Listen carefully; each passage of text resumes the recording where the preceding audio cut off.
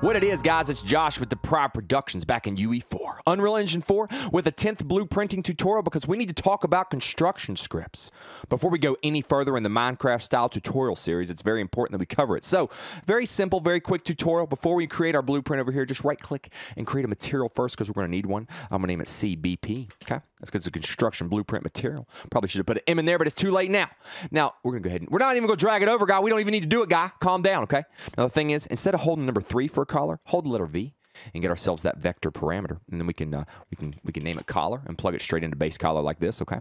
Now, we're going to need a couple more, so hold the letter S instead of 1, so we can get a... We're going to name it metal. We're going to name it metal right there and plug it into metallic, you know what I'm talking about? And then we're going to get one more, so hold the letter S one more time, and we're going to name this one roughness. Oh, I put too many N's in there. A roughness, got to make sure everything's spelled right, okay? And plug it into roughness, and that's it.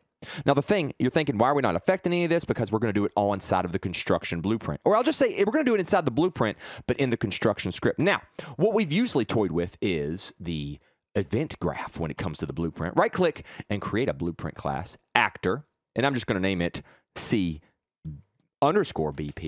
Okay, it's like the same thing. But the thing is, what we're going to do is instead of working in here where the event graph is, we're going to work in the construction script. Now, what's going on here is, instead of things being affected while we're playing the game, this is the kind of stuff that we can affect while we're in the editor. So when we go back into our window here, oh, we got to drag it over here, bro. You know how we do now that we're in the BP or whatever not. But we can affect things in here instead of in the game. So let me just explain what's going on. Let's really quick add a component.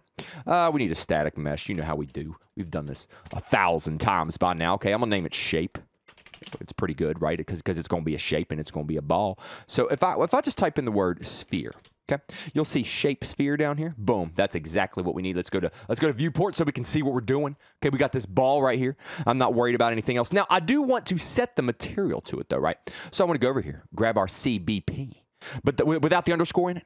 And then boom, we got a black ball. It's all shiny and metallic because it's got all kind of parameters that are being set. But here's the thing, we're done.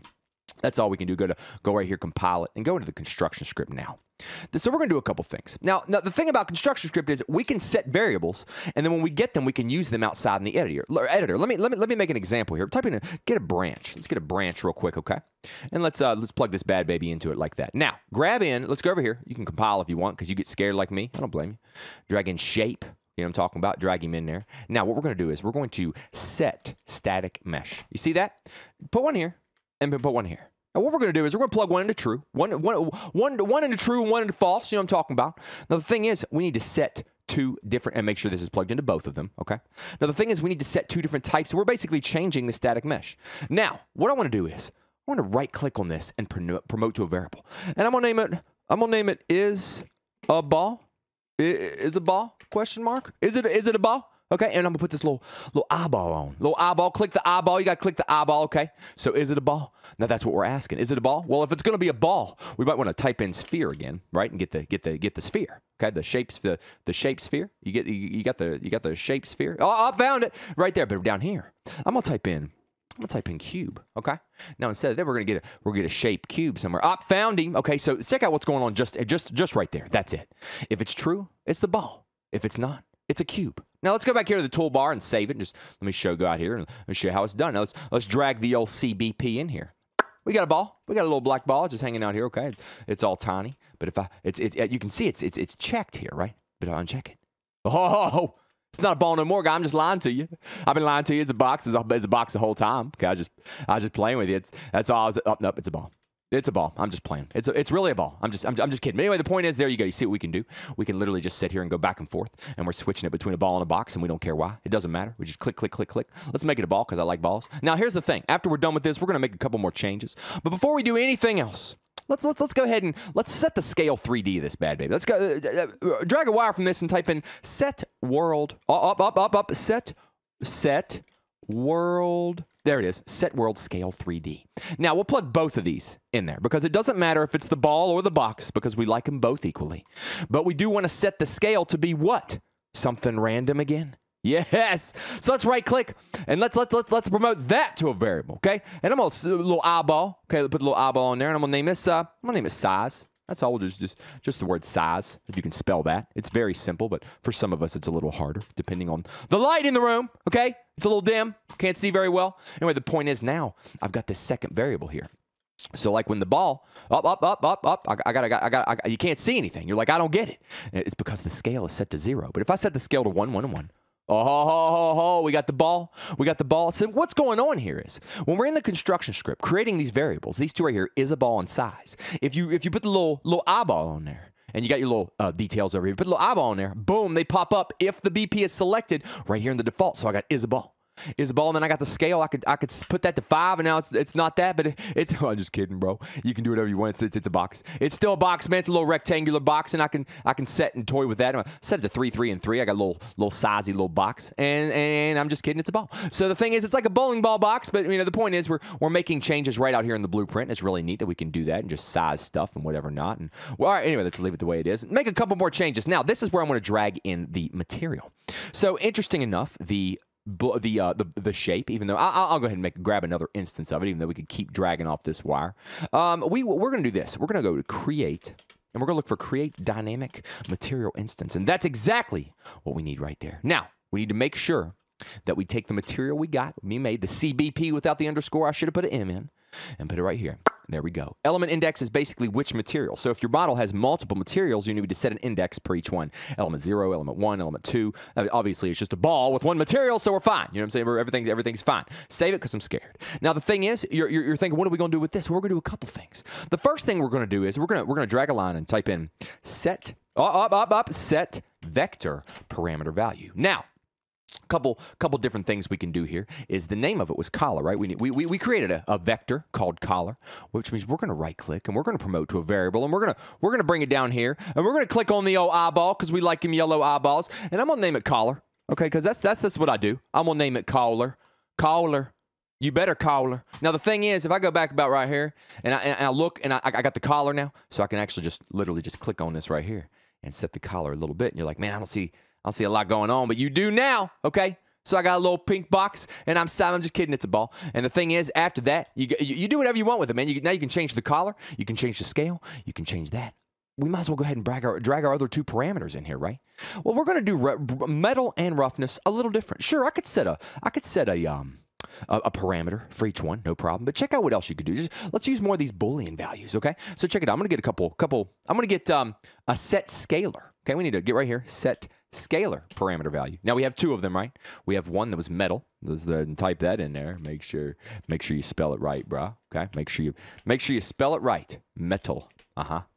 Getting real deep in there. And we need another one. Sorry, got a little scared there for a minute. We need Control C and Control V that. Except this one is not metal, right? We named the other one roughness. Now the thing is, we have both of these parameters. Oh, God. Now, hey, look, like I said, we've talked about this before. I'm going to go in here and fix this real quick. You have to make sure these are spelled right. If they're not, it will not work. Believe that, okay? Now, let's move that over here. We're going to do a couple things a little differently this time. After this is going to plug into a branch, okay? Right after this, after it does the collar, let's drag a line right here and type in that branch because I know we got them. I know we got a branch in here. We just got to find it. Branch! I found you. I knew you were in here somewhere, bro. Let's drag this down here, okay?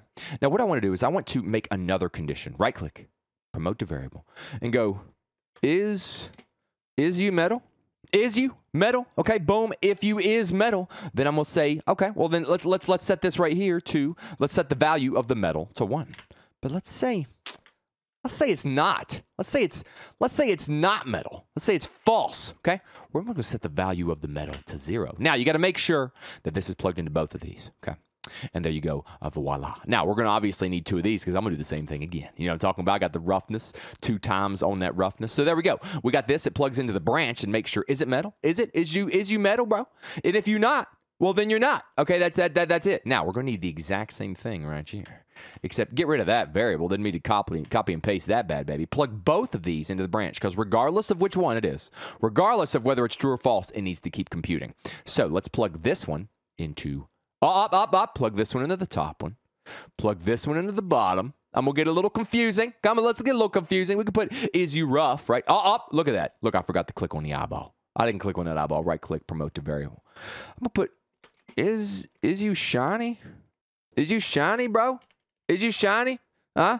Is you shiny, bro? That's all it is. A little question mark, okay? Are you? Good. Now, the thing is, we're going to do it a little different because, like, if it's shiny, If it's going to be shiny, we actually need to make sure that if it's true, oh God, do not plug it in like that. You have to put the false into that. Make sure you do it like that. Don't connect these back. That don't make any sense. Now, the thing is, before we go any further, let's make sure this bad baby's plugged into all 4 of these. We got all kind of stuff going on here, okay? Is you shiny? Well, if you is shiny, then it needs to be 0. But if you're not, it needs to be 1. So it's backwards from the metal. Because if I use the word rough, is you rough, bruh? It'd been 1. You know what I'm talking about? Depending on how you word things, I'm obviously being overcomplicated at this point. But there we go. Check it out. We got the construction script. We got it. Is you a ball? Maybe.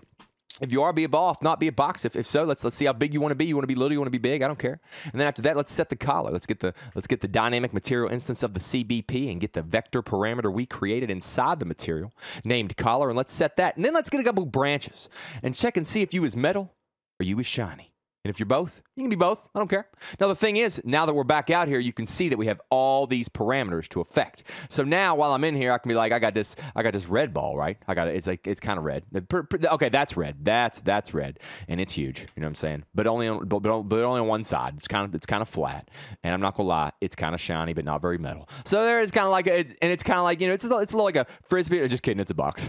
Just playing, guys. It's a box the whole time. I got fooled you or whatever. But the thing is, like, you can keep going. You know what I'm saying? Just pick collars. You know what I'm saying? Now, the point of all this, she's like, man, it's kind of random. I mean, it's just random. But yeah, that is random. It is just ridiculous what I'm doing. And who cares? This may not be very useful, but kind of. Think about what we're doing. We're literally outside in the editor now. And instead of having to go back in here and make adjustments, and instead of having to go jump in here and make adjustments, we literally are just chilling right here with all the parameters. We even pulled the ones from the material, put them into the blueprint, and then pulled them all out into the editor. And then if you have the BP selected, dude, everything you want a ball, okay? You want a ball, you have to fix it because it's kind of flat. You know what I'm saying? But you can make it happen, bro. You can make it. You want your ball to be polka dotted? You're gonna have to do more code, bro, because I didn't set that up for you. Okay? So sorry. Anyway, but you want a metal ball? You want a shiny one? You want a blue one? You want some blue ball? You got some blue balls? Okay, we'll put it right there. That's fine. And are they shiny?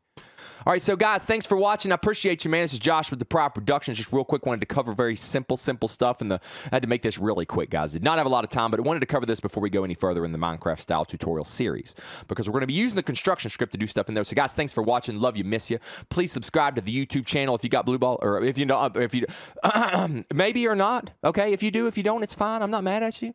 But guys, hit the Facebook page because I love you, and subscribe or follow us on SoundCloud. Capital D at the beginning, capital D at the end. DepriveD, because I miss you. Okay, it's just one of those things. I love you, I miss you. Help me out. I'm just playing. But guys, thanks for watching. The next tutorial, like I said, is definitely going to jump back in the Minecraft thing because we're going to need this construction script kind of flow, okay, to do what we're going to do when it comes to like the terrain generation. So get ready, okay?